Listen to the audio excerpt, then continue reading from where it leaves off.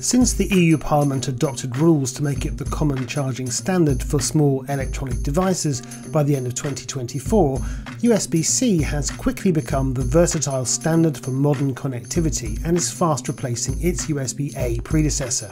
USB-C has revolutionised connectivity with its compact size, small footprint, secure fit and reversible design. It offers higher bandwidth over regular copper wire and a single port solution. In addition to data transfer, many USB-C ports can deliver power.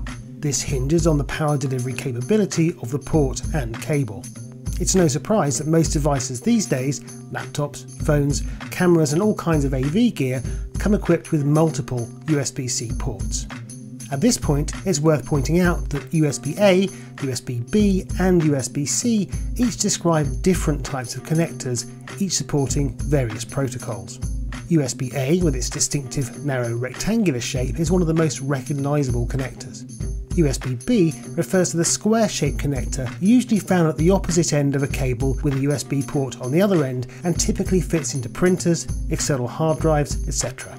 The symmetrical and much smaller USB-C is a newer connector type with increased bandwidth potential and supports various protocols, including USB 2.0, USB 3.0 and Thunderbolt, with speeds ranging from 5 up to 40 gigabit per second. The USB-C 3 naming system has changed quite a few times over the years, and this can be confusing. Here we can see the current classifications of USB-C 3 and their previous names. USB-C is rapidly replacing its USB-A and USB-B predecessors, offering increased bandwidth, ubiquitous connectivity and power delivery. Speeds vary according to cable type, ports and protocol.